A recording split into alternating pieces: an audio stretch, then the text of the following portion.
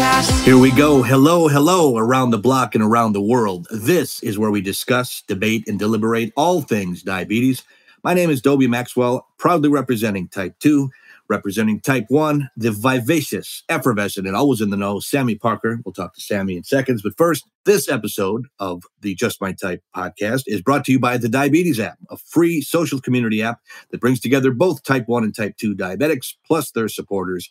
Find community, resources, and Sami and me on the Diabetes app. What up, Sami? What is up, Dobie? Before we dive in, I would just like to ask everybody to please rate and review us and give us a 5-star rating so that we can get the diabetes community involved, engaged, and honestly just amp up this podcast. We're growing like a fungus and a weed in a positive way. Not only is it delightful to work with you, Sami, but we get the best guests, and we have one today. I know. Today I get to introduce Charlotte Drury. Charlotte, say hello. Hi. We're so lucky to have you, and thank you for coming on. Charlotte has diabetes, and she is an American trampoline gymnast, which is so awesome and so cool. It is awesome. It looks so much fun. It is pretty fun. Trampolines are just, I'm sure, it's competitive and you're in there to win. But to me, trampolines as a kid, I would love to have had Oh one. my God. Yeah. So would have I. My parents never let me have a trampoline growing up. They said it was too dangerous. Wait, really? Yeah, for real. Okay, so how did you kind of get into this then? And also, when were you, if you can kind of talk about your diagnosis story, it'd be really helpful too. So I started gymnastics, artistic gymnastics, when I was 3 years old. So I kept getting stuck in my neighbor's tree. And my mom was like, she definitely needs an outlet for her energy in a safer way. Yeah. So she enrolled me in a gymnastics class. And I just kind of loved it. I loved flipping. I loved jumping. I loved that feeling of flying. And I stayed in that sport until I was 13. And I was training really seriously while I was in artistic gymnastics. We were doing 5 to 8 hours a day. It was my whole life. I was homeschooled. And then I got really burned out of that whole process. So when I was 13, I decided that I was going to quit and have a career change. But in that moment, I was just done with gymnastics. But my mom said that I had too much energy again, and she signed me up for a trampoline class. So I started trampoline, and it was just, like you said, really, really, really fun. I was like smiling all day. I loved going to practice. Like, it's literally trampoline. Like, who doesn't love bouncing on a trampoline? Correct. Wow. Now, stupid question. Did you get hurt? Yeah. Okay. I was going to say mom was wrong, but maybe she was but right. not until like way later in my career. Okay. Here's the thing. If I had a trampoline in my backyard, I totally would have like broken my neck. Mhm. I was way too crazy. She knew this. I would take too many risks. I needed to be in an environment with some guidance and some guidelines and like a coach telling me what's safe and what's not safe. Totally. That makes sense. Now, 25-year-old me understands what my mom was saying. 9-year-old me, on the other hand, was just very, very furious. You're like, I want to go on the treadmill and I'm going to do a flip right now. No, I'm going to do a flip. I'm going to do a double flip. Watch this. I can land on my head.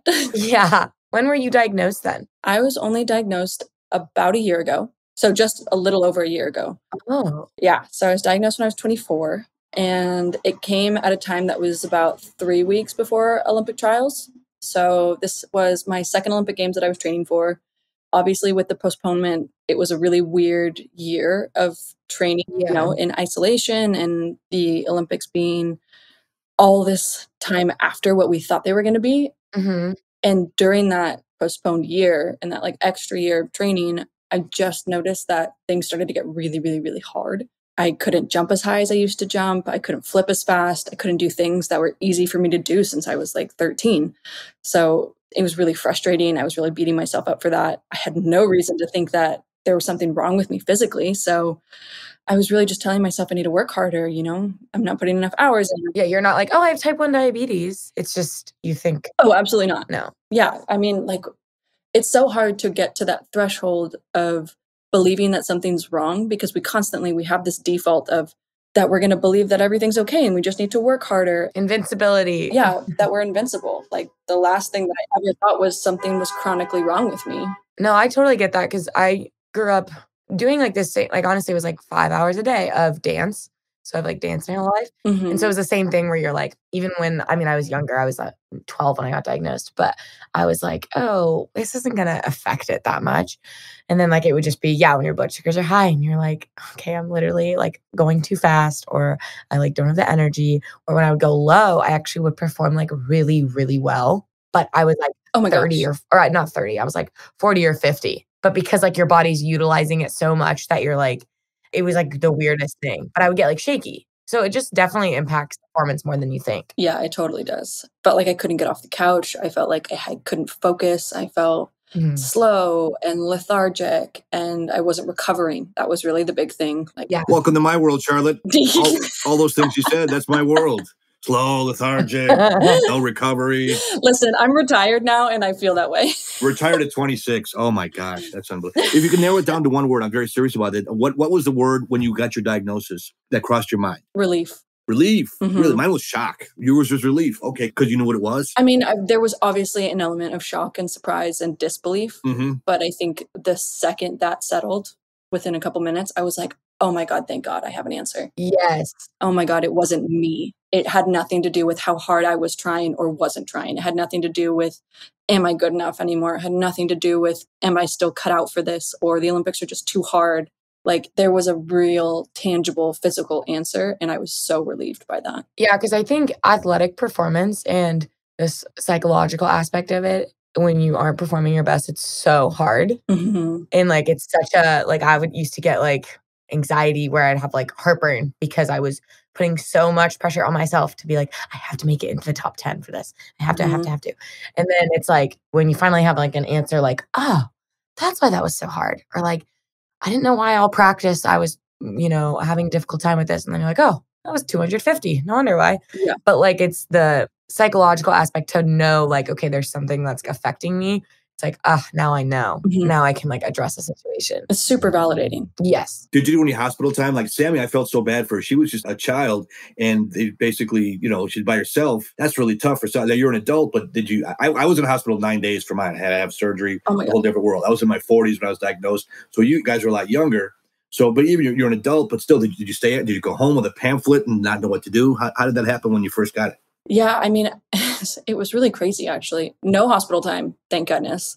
So basically the timeline of it was I had come back from a national team training camp, and it was at that camp, and it was our first camp where we had all gathered back together after the pandemic, kind of early 2021. And it was the first time I had anything to compare my training to other than obviously myself and the way that I felt.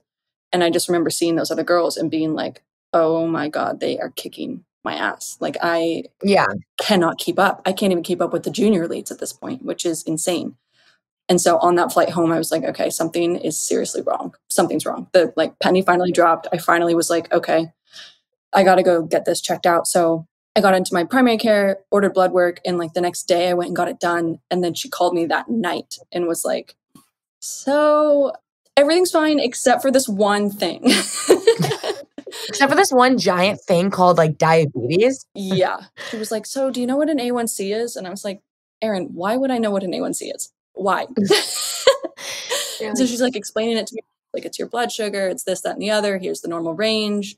Yours is extremely out of range. You need to come in ASAP. And so I like woke up at 5 o'clock the next morning, like waiting by my phone for the doctor's office to call me because she said that they'd get me in first thing in the morning. And they did. They got me in first thing in the morning. I headed down there at like 6:30 and they got me started with some insulin. And I think I got a pamphlet and like little like thumbs up and bye. Like toodaloo. Yeah.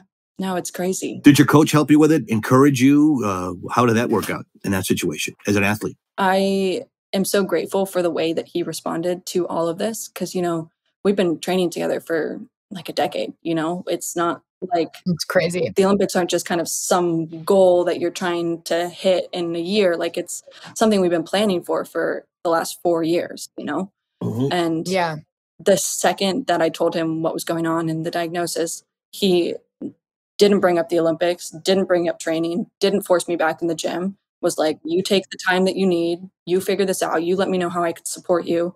None of it had to do with gym. None of it had to do with training. He wasn't supporting me with the agenda of getting me back in the gym and getting me to an Olympics. He was just supporting me because I needed support and he cares about me as a human being. Yeah, right. That's really cool because, a lot of times I feel like now in society too, because everything is like everybody wants to be the best at everything.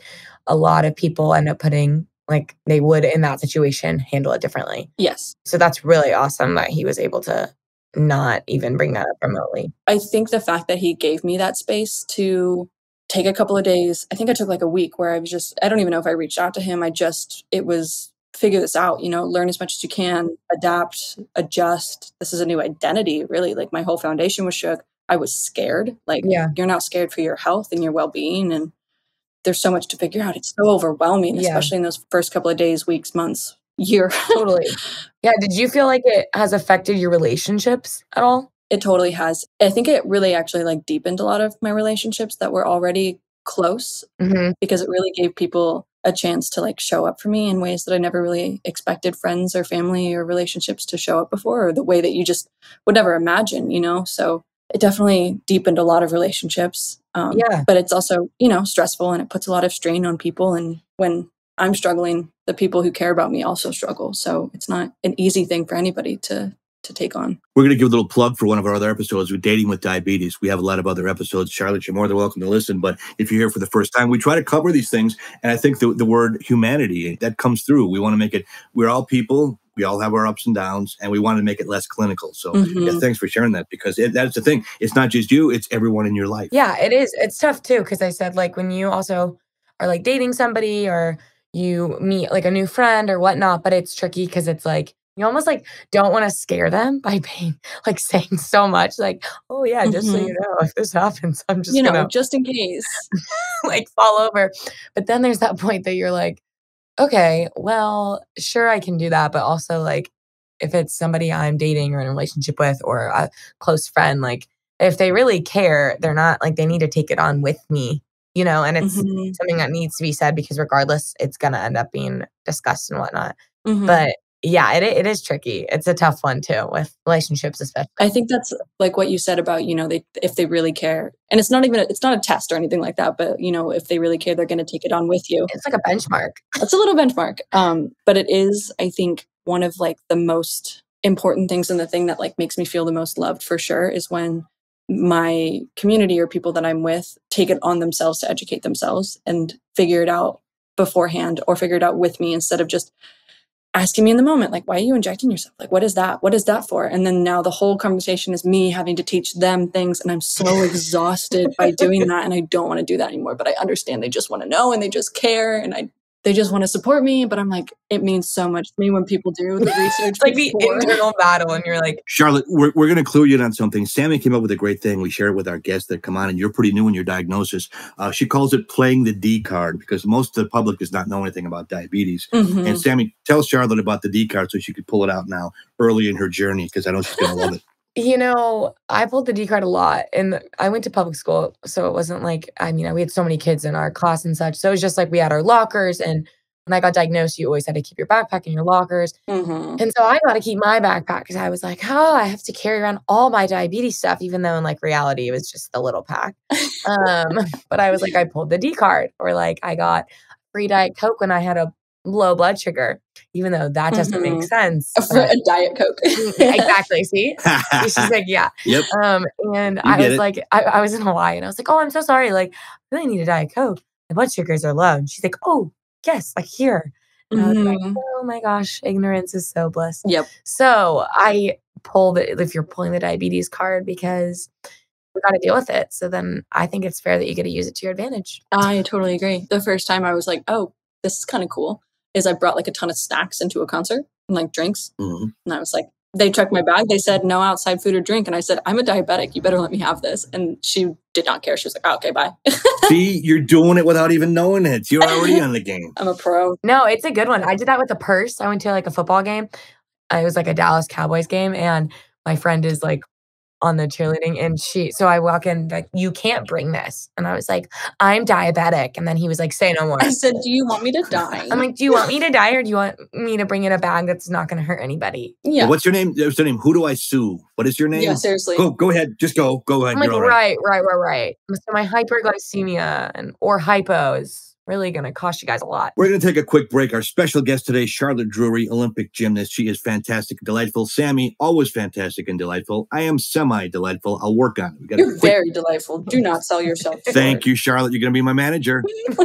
I'm your biggest fan. We're coming right back. This is Just My Type, the Diabetes Podcast. Don't go anywhere. More with Charlotte coming right up. Hey, friends, and I mean that sincerely. Dobie here. I wanted to update you on my new discovery, Nuffs. While plant-based snacks are usually Sammy's thing, Nuffs are my new favorite snack, so I'm taking over. Nuffs are a plant-based snack that are gluten-free, grain-free, dairy-free, low-carb, and low sugar, so I can have them anytime, anywhere. The best part is they come in their own individual packets, which makes them easy to grab and take on the go, even when I'm on the road. There are 4 great flavors like brownie and coconut pandan, which are all made out of real nutrient-dense ingredients such as almonds and flax seeds, and are lightly sweetened with maple syrup, so there are no alternative sweeteners. Grab them today at www.getnuffs.com and use the promo code JustMyType20 for 20% off your order. Don't walk, run, because I can't get enough of these. The Diabetes app is an online community platform that was created to help people living with diabetes find support and information in one spot. And on the Diabetes app, you can join groups and connect with other people all over the world who are also living with diabetes. I mean, for me, whenever I have a bad day, I find myself scrolling through the mental wellness group, just to reassure myself that I'm not alone. The Diabetes app has a resource section where you can find articles, recipes, tips, and tricks for managing your diabetes. Download the Diabetes app today and connect with us right on the app. We are back. Just My Type, the Diabetes Podcast. Dobie Maxwell is my name, representing Type 2. Sami, defining Type 1, vivacious and effervescent and always in the know. Thanks. Our guest today, Charlotte Drury. Charlotte, how is your, I'm sorry about that. I had an Aunt Charlene. No offense. That's okay. Now, I'm just curious, how is your adaptive process to eating? Are you having problems? Are you getting used to it? It's only been a year for you. I think it actually got a lot easier once I stopped training because I was very Type A about everything that I was doing while I was training. So everything had to be perfect. It had to be perfect, which I think is, you can chalk that up to training for the Olympics, but you can also chalk that up to just being a newly diagnosed diabetic. You want things to be perfect.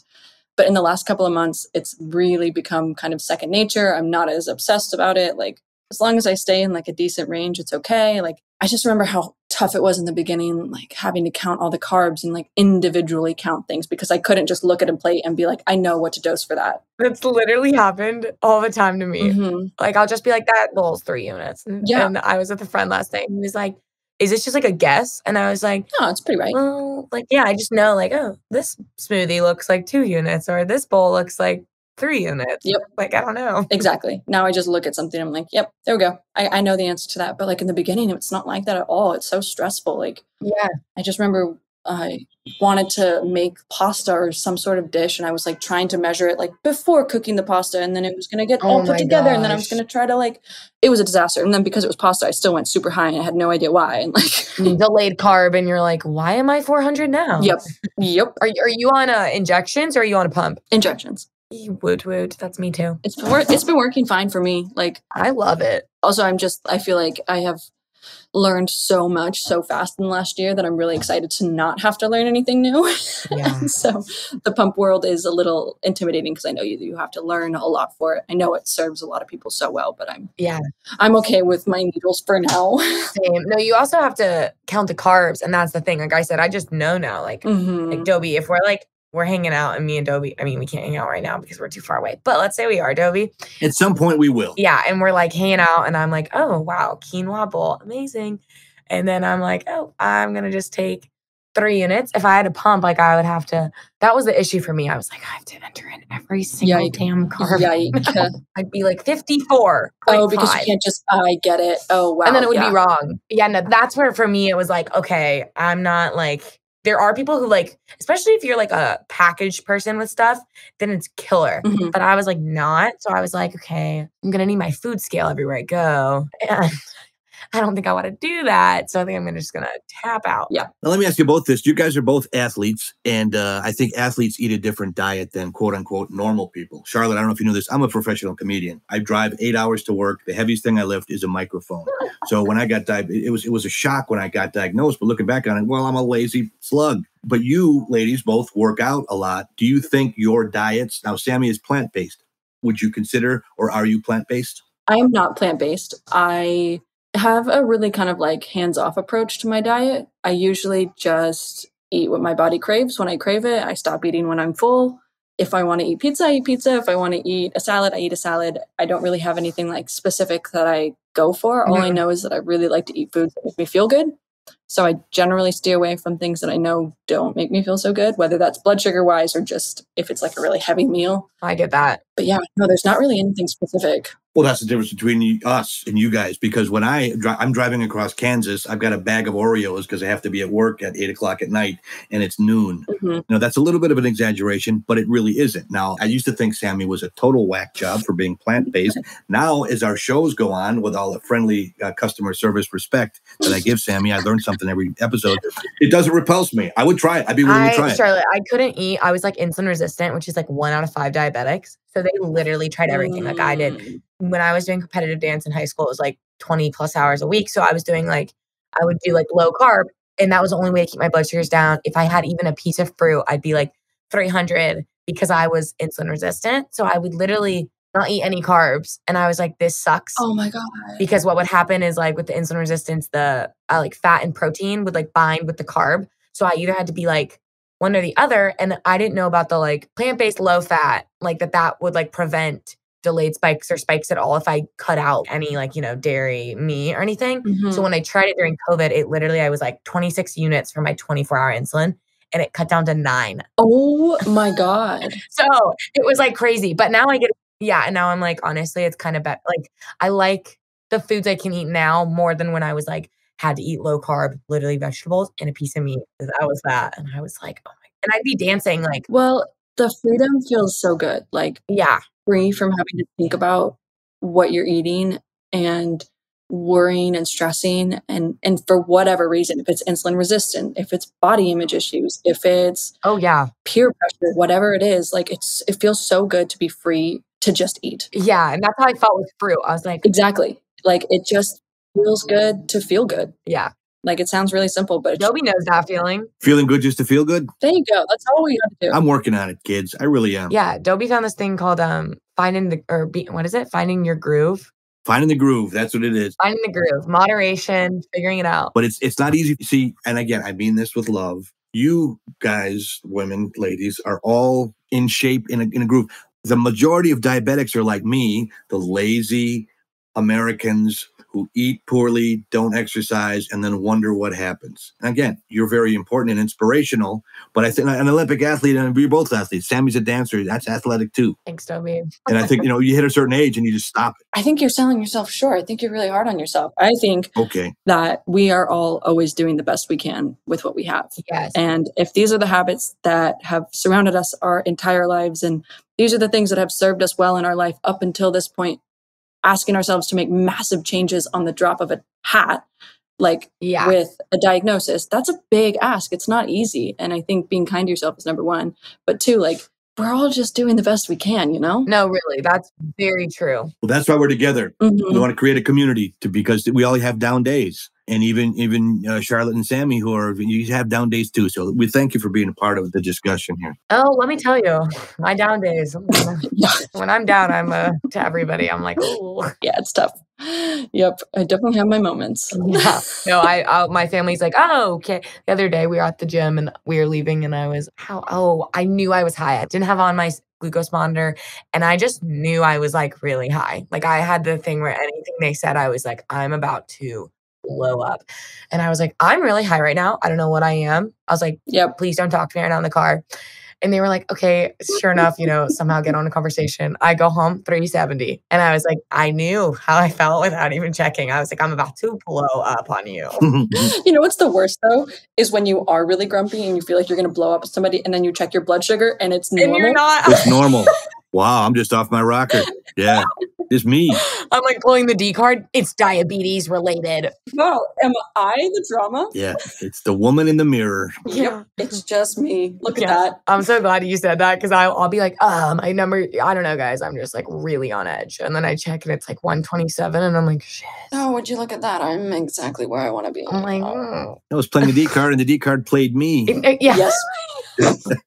That's good, Dobie. I was playing the D card, and the D card played me. The worst is if they don't know and they're like, is that high? And I'm like, will they remember if I lie and say this is high right now? And the next time when I say it's a good number, they're going to be like. The best part is they'll be like low, and they'll be like, oh, can I get you some insulin? Yeah. And I'm like, okay. Yeah. Sure. Do you want to kill me?